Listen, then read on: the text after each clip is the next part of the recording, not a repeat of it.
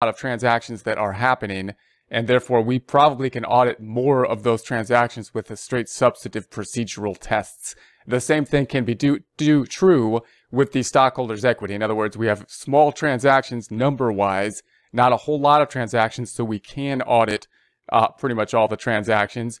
And the transactions that are involved are typically all large dollar amount transactions. So all the transactions that are there are things that we typically are going to want to audit, want to do substantive procedural testing for.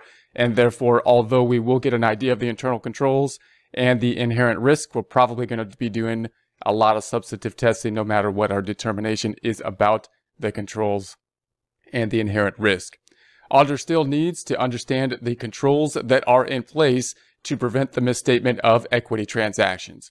So in other words, when we say that this is going to be a substantive type of procedural approach, we're going to take a substantive approach to